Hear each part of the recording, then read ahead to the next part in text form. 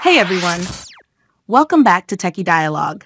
Today I'll show you how to export a single frame in CapCut, step by step. If you ever need to save a still image from your video, this method will help you do it quickly and easily.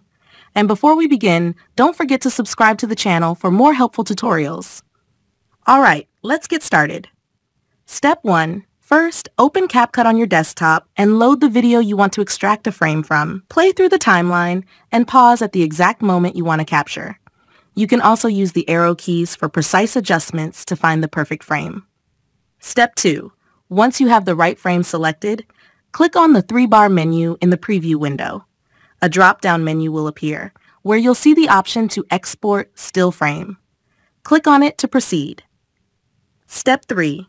Now give your frame a name and choose the export location where you want to save it. You'll also see options to set the resolution and file format. Pick the format that works best for you, then click Export. CapCut will instantly save the frame as an image file.